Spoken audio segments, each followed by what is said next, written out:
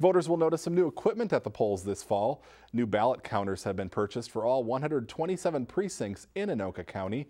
The old equipment was purchased back in 2000 and the software was no longer supported. The new ballot counters are much more user-friendly with a large screen that tells voters if there's a problem with their ballot.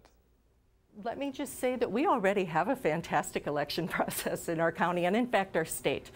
But the use of the new technology is going to make things go so much smoother for everybody and really, get us set up for the next decade of voting. There's also a new central ballot counter to tabulate absentee ballots at a much quicker pace. In 2012, the county processed 14,000 absentees, which took days to count using the old machines.